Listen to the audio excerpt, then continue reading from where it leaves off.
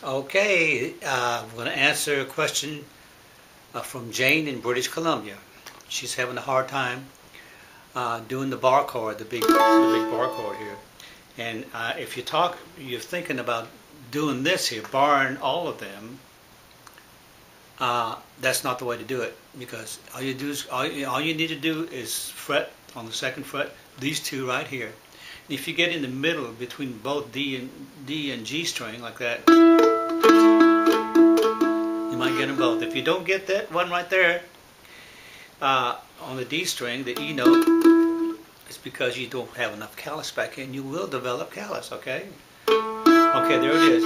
And don't do this, because you can't play like this. See this here? Let the mandolin set right down in here like that. Look at here. I hope I'm showing that. Okay, and that's what it looks like. Yeah.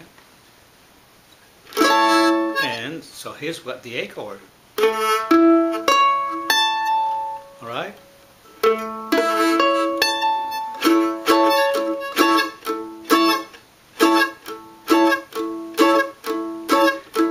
Okay.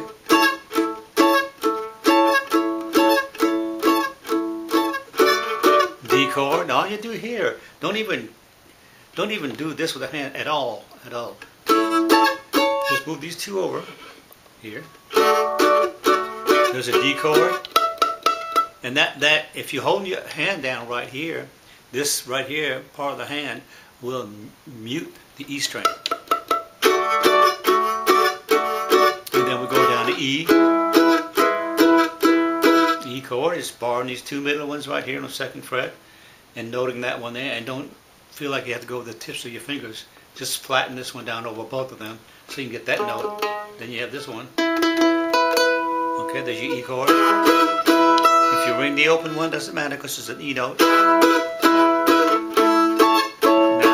watch my hand. I'm not going to do anything like that.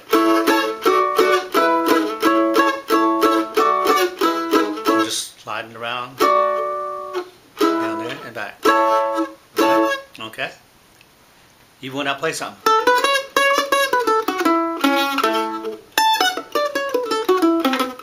I didn't do anything like that. You should never do that with the wrist.